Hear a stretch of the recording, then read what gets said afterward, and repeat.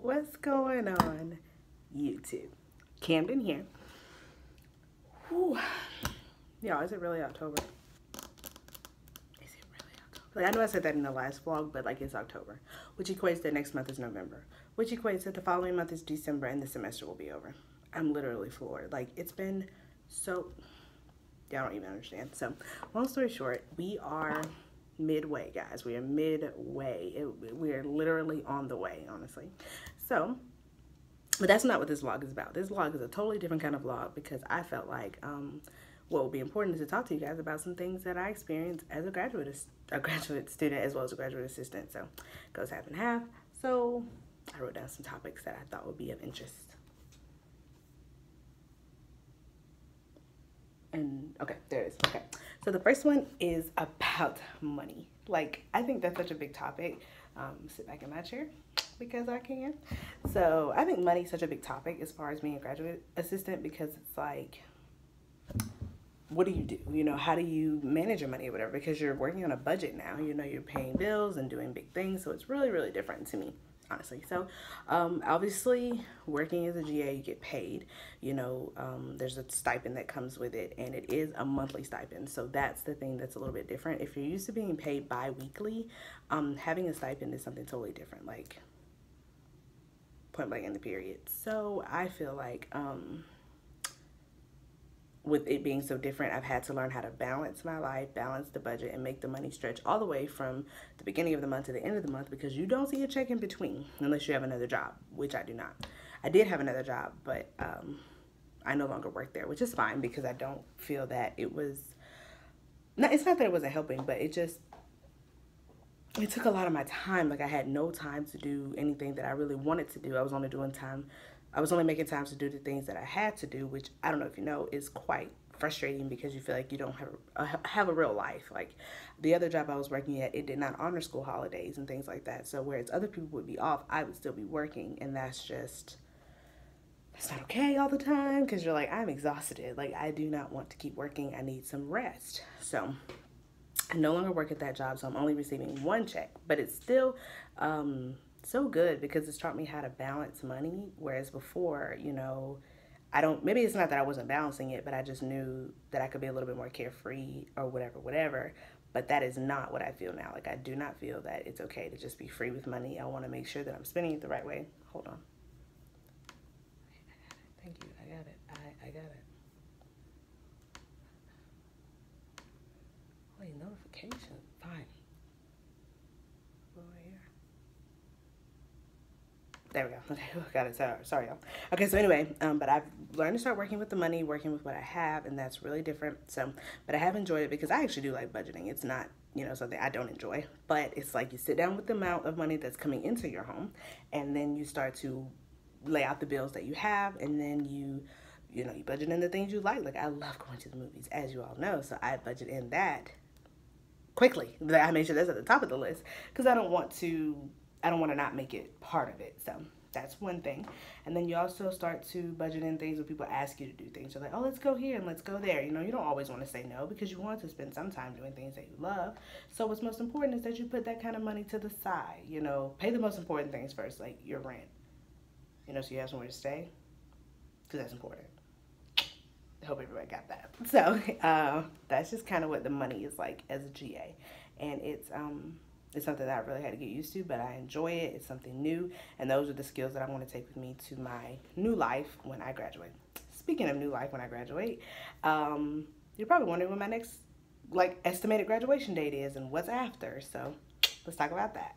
So I hope to graduate May 2018, which is the next semester after this one, and that's crazy because that's like this many months away, at least that's how it feels. So I'm like trying to decide, okay, Camden, where do you want to go? What's next? Like, you should have these things down or whatever. So I have been deciding that I'm looking at jobs, I'm looking at university positions because I love college. Like, people don't believe me when I say that, but I love college so much. I never want to leave. Like, this is great. You interact with people all the time. It's just a great experience. Like, I love school, so I never want to leave. So I want to work at a university or a technical college. I am not particular.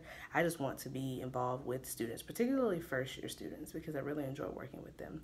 I think freshmen keep me young. I think they keep me on my toes. You know, they're hilarious. I worked with them forever when I was a peer mentor. So it's so nice to see them experience this life for the first time. You know, the first time out from under their parents' wings. You know, it's really interesting because I remember being 18. Seems like a long time ago, even though it wasn't. Just seems like it was. And I know that that was important to me, to have a guide, to have a mentor, so on, and to talk to them about the things that I was, you know, worried about or wasn't really sure of, but now I am, so it's good to give that back. So I want to work at a school, particularly with first years. I like helping them, I like advising them, I like watching them grow, and I know that they don't stay the same. You know, they start out as these inexperienced, you know, 18-year-olds, and then by the end of that year, some of them, not all of them, some of them end up becoming really mature and changing and growing, and that's what I want for all my students. So I would love to be able to do that with them. So I've been looking at universities up north because I love Valdosta endlessly, but I think after this, I'm content to stay for at least a year, but I'm also content to leave immediately, like wherever the wind goes at this point, and well, wherever the job offer goes at this point. And so that's something that I've really been working on, and like tightening up my resume and tightening up my cover letters, because I want them to be good, because as soon as January comes, I want to send them out with the quicks, because I know it's time, you know, and I want to be going on interviews next semester so that I'm not job hunting at the last minute, so that when May comes, it's time for me to leave. Really July, because my lease is up in July. So I'm content to stay here until then. And school systems usually start working end of July, beginning of August, because they want you in the thick of things before school starts. So I'm content to do that. But I would also like to know where I'm going so I can find a place, because can't live on the streets, gotta have somewhere to live. So get some furniture, get different things. So I'm very excited about that. That's something new, and it's like, the crazy part is that it's coming. Like, you know, you talk about that kind of stuff, but when it's coming, it's like, brace yourself, because you don't want to be behind, but you don't want to move too quickly either. You know, you want to go with the first job offer. You want to wait and hold out for the right salary, the right location, the right position, you know, and whew, it's crazy. So praying about that. Got to get it right, guys. Got to. But I hope that that's something that has really, I hope it's something that will work out, and I hope it's something that I can look back on and say, okay, I made all the right decisions in this. And even if I made mistakes, I want to be able to learn from them. And last but not least, being a GA, you know, not the money, but the experience and what I feel about it.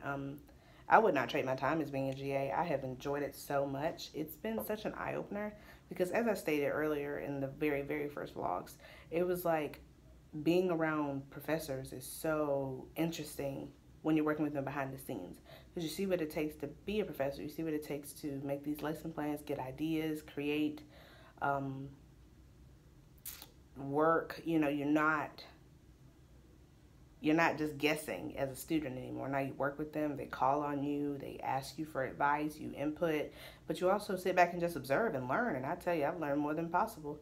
So, more than I thought possible anyway. So I've enjoyed that so much. And people ask all the time, do you like your position? Do you like it? And I'm like, I love it. I love the non-rigidity of it, if that makes sense. Like, nothing about it is rigid. Something new every day. And I love it. Even doing a YouTube channel is something I never thought I would do. And like, now this is part of their job.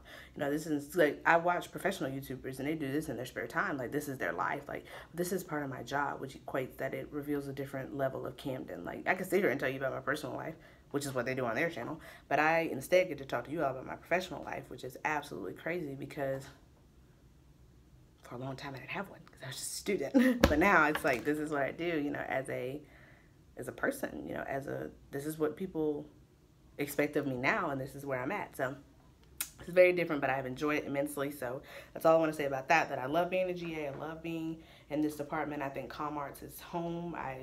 Even when I leave next year, ooh, I can already see the waterworks. Like, I love this place. I love the staff. I love the faculty. I love it all. So I've enjoyed so much being a GA here. You know, next semester is the last one. I hope to ride it out strong and get all the advice that I can and take it with me onto my next life. So I hope that it works out. But I've enjoyed just telling you guys about this. And comment down below if you want some more real life vlogs, where I tell you the real behind this, because it's easy to talk about work, but you guys want to know about me sometimes. So I'm happy to share that. So if anyone has any questions, please comment down below. Email me, contact us on our Twitter. We want to hear it all, guys. So this was one of the most open vlogs I've had. So I'm content to do more. But I want to hear from you guys. So let me know if you need anything or if you have anything to say. So I'm going to sign off now. So peace.